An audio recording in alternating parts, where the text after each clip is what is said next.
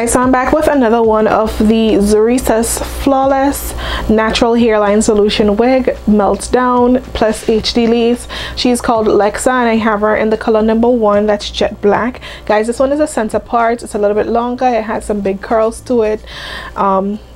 Cute style, nothing unique, but it's cute. So let's get straight into it. So first of all, let me get into the cap construction. You have 2 combs up front, 1 at the back, the adjustable straps, and you have a regular cap construction about medium in cap size. It fits pretty good. I would say small to medium in cap size. I'm not sure if it could fit a larger head size. You know, it doesn't feel like it has a lot of stretch in there, so just be very careful. This is an HD transparent lace wig, so I did go in with my Ebin New York lace and spray to tint the lace, and it comes with baby hairs along the entire hairline. Like I said, this is a center part. The parting space was clear enough straight out the box, so all I had to do was just add some powder to it.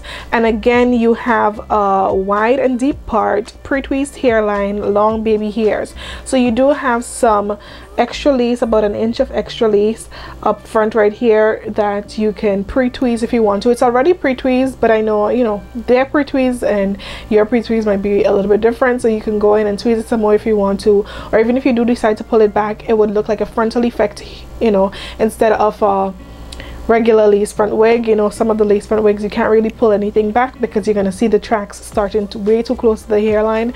This one, like I said, you have like about an inch to 2 inches of lace before the tracks actually start, so you have some, you know, some hair to play with.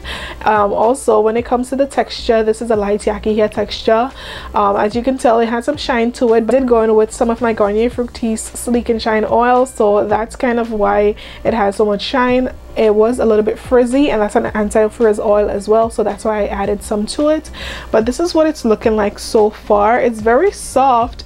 I did get some strands from this, but there was no tangling and snags and stuff like that, just a little bit of strands here and there, but it feels really soft, really good for the most part. This is all the hair to the front.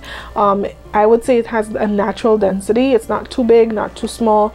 This is what the stock card looks like. It comes in a lot of other colors, and I'll make sure to leave all the colors in the description box down below so you can check it out. I'll leave a link for you guys to go purchase as well, so that would be down there. But let me know what you guys think about this in the comment section down below. Let me know if you're feeling it or you're not feeling it in the comment section down below. Thank you guys so much for watching. Like, subscribe, follow us on all our social media accounts. Everything is at WigTypes, and I'll definitely see you soon. Bye.